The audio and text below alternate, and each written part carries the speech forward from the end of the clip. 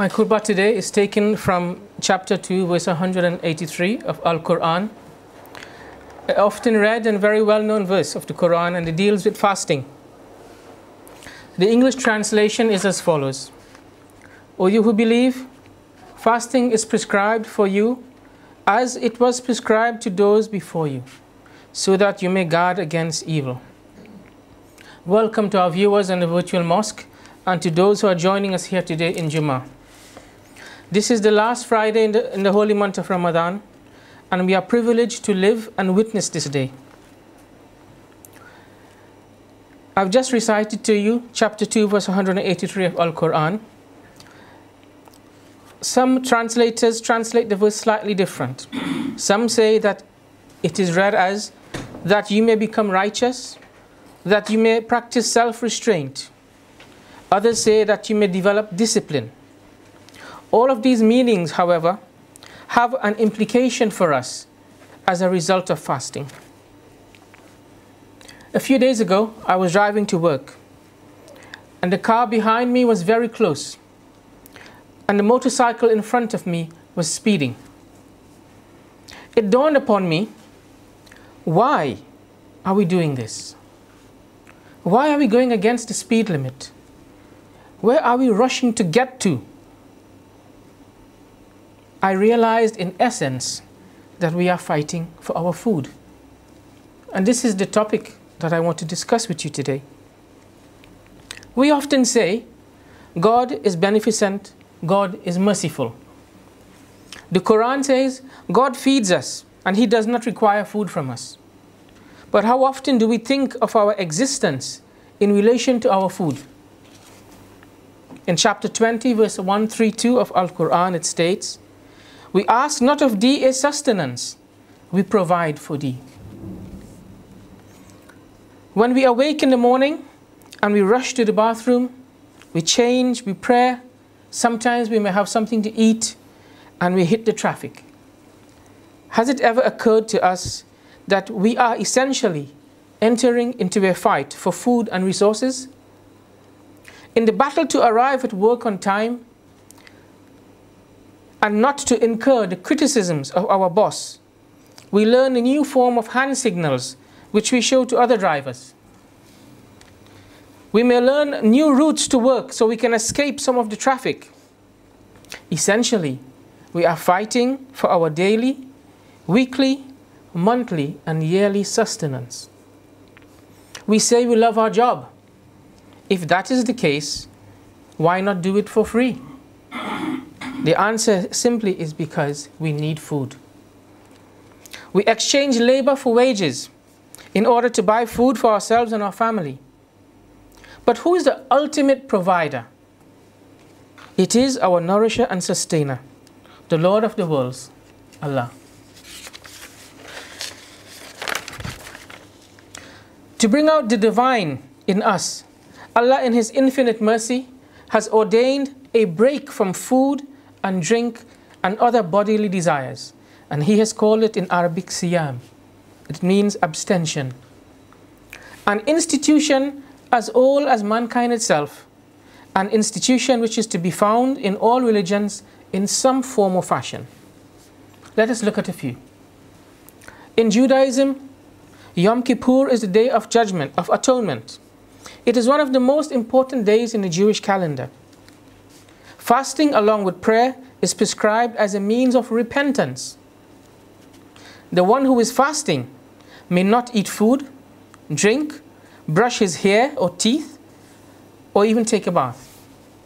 In Hinduism, we also see several different aspects of fasting.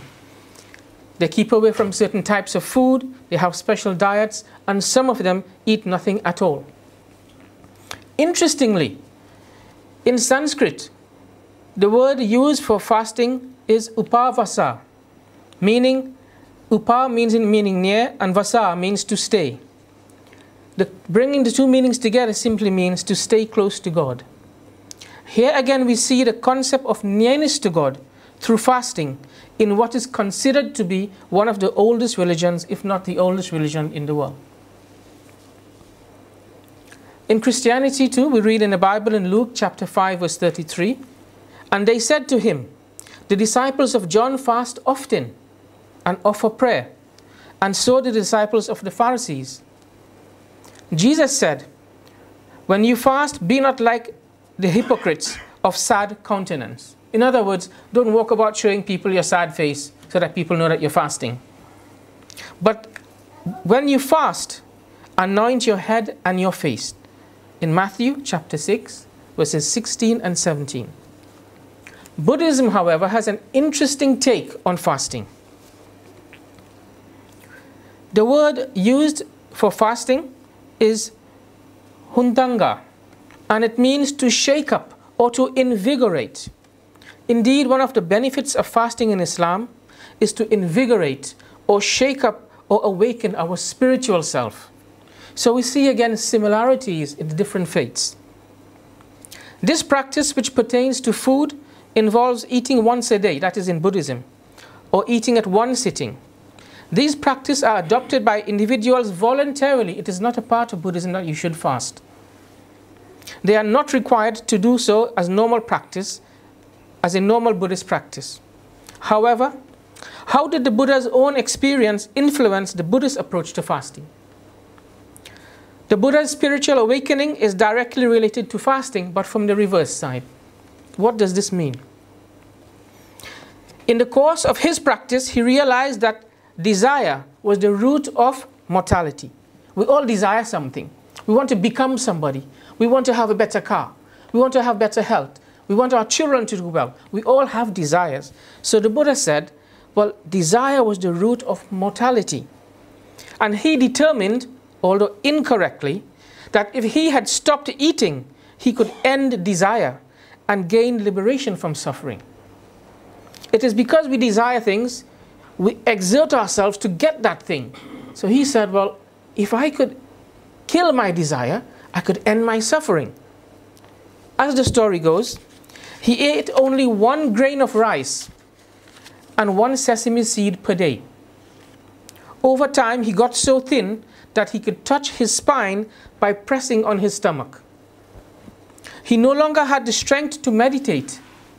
He realized that he would die before he had understood his mind. Further, he realized that desire does not end by force. How interesting is this concept? Desire does not end by force. At that point, a young herdsmaid offered him a meal of milk porridge, which he accepted. He regained his strength, renewed his meditation, and realized his Buddhahood. So by quitting fasting and eating in moderation, he realized the central tenet of Buddhism practice, which is moderation in everything. This resonates with a hadith of the Holy Prophet Muhammad sallallahu alaihi wasallam when he said, I fast and I break my fast. Also, Allah says in Quran, I desire not hardship for you, but ease. Chapter 5, verse 6. Another verse in the Quran says, eat and drink, but do not exceed the limits. So here we see the Buddha exceeding the limits of not eating, wanting to kill his desire and to attain proper mortality. Islam, Allah says in the Quran, you are the ummatan wasatan. You are the people of the middle course. And He has given you guidance in this Quran. So what is the goal of the fast? And why is it for 1 month consecutively? Anything practiced for 1 month consecutively has the effect of becoming a part of you, as it were. A well-known quote from Zig Ziglar. This is what he said. Repetition is the mother of learning, the father of action, which makes the architect of accomplishment. Repetition, doing something over and over, is the mother of learning, the father of action, which makes the architect of accomplishment. Fasting for 1 month consecutively helps us to learn that we can control all our desires. Even though thirst and hunger, similarly shared by the animals, drives them to find food and water. We have those desires. We can control them by repetition. When we learn how to control our animal instincts, then our salat, our zikr, our charity, we become therefore the architects of self-discipline, of self-restraint and righteousness. This accomplishment in Arabic is called taqwa. The knowledge of the divine being reveals itself in this institution of fasting. But if you study religion, you will understand that it also reveals itself in pilgrimage, in sacrifice and in zakat. The merciful God says to Muslims, take a break from food and focus on service to mankind. Essentially, in this month, we should give to our brothers what we need and want for ourselves. Similarly, we read in the Bible, do to others as you would have them do unto you, in Luke chapter 6, verse 31. To most people nowadays, this is an alien concept. And they question, why should I give my hard-earned cash and food to someone whom I do not know and who does not know me? It's easier and cheaper for me to love them. Interestingly, the internet alleges that the word love occurs more times in the Bible than in the Quran. Unfortunately, love does not ease the pangs of hunger or quench the thirst. What better way to serve humanity than to experience their suffering? Our giving, therefore, can be limitless. We see a good example in Hazrat Abu Bakr, when he gave all that he had for the service of humanity. When he was asked by the Prophet, what have you left for your family? He said, I left Allah and His Rasul. In this example of Hazrat Abu Bakr, can love for your brother or for humanity be any greater? Abdullah ibn Salam, may Allah be pleased with him, narrated, when the Prophet arrived for the first time in Medina, I went with everyone to see him. When I saw him, I knew his face was not that of a liar. The first words he said were, O people, feed the hungry, spread salam, maintain your kin relationship, and pray at night while others are asleep. With this, you shall enter heaven in peace. This is reported in Al-Bukhari.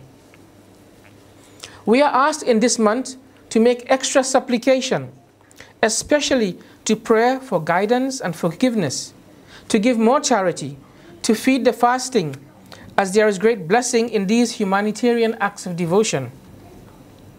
While fasting is for Allah, and He is the one who rewards it, the giving of charity, the feeding of the poor, the giving of your hard-earned cash and food, when in these difficult times you need it, Allah is trying to illuminate within us the latent quality of giving and sharing, to bridge the gap of needs for oneself over the needs of the community.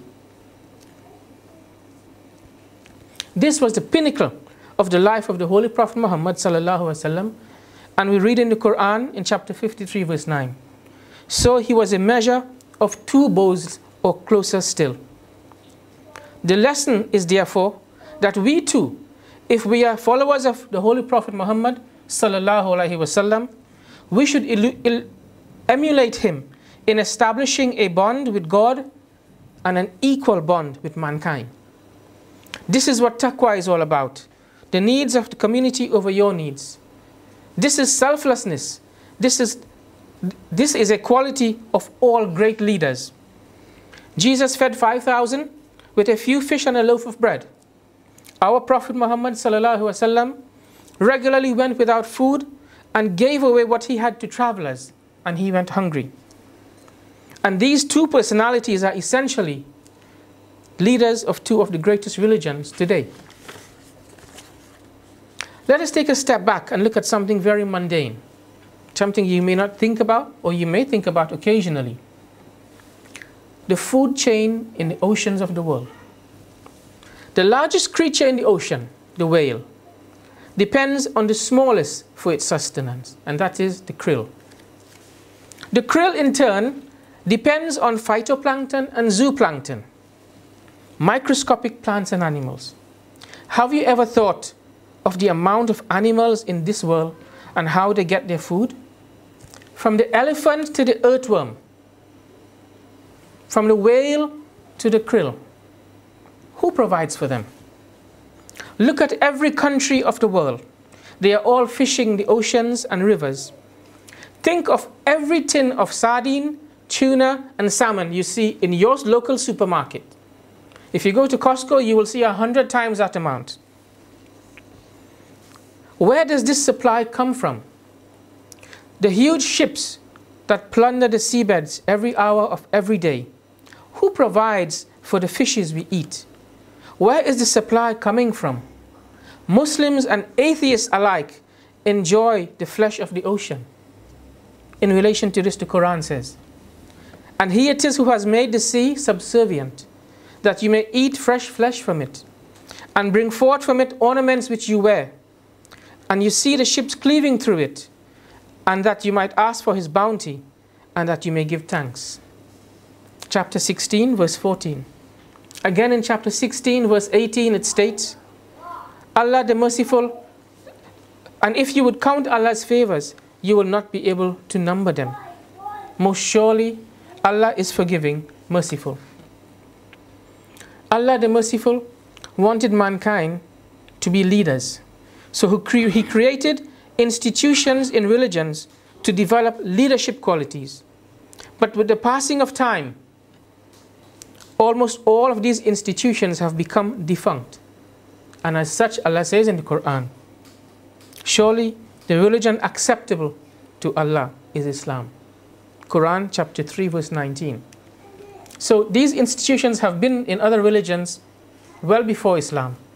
Allah has given these people the opportunity to become leaders, to develop qualities of leadership in them through fasting, through paying of zakat, or giving charity to the poor, through pilgrimage. But they just pushed it aside. So we are in the process of fighting for our food. We should take time out to remember the provider of this food. Remember those who do not have even clean water to drink, something we don't even think about every day. Allah does not reward our starving for him, but the giving to our fellow man in our time of need. That's the real essence. You not only feel his pain and his pangs of hunger and his thirst, but you say, okay, I understand. Let me give. Let me do what I need to do, what my God has asked me to do. In conclusion, may we take with us some of the lessons we have learnt from this blessed month of Ramadan into the next 11 months, and may we all become better Muslims together. Ameen.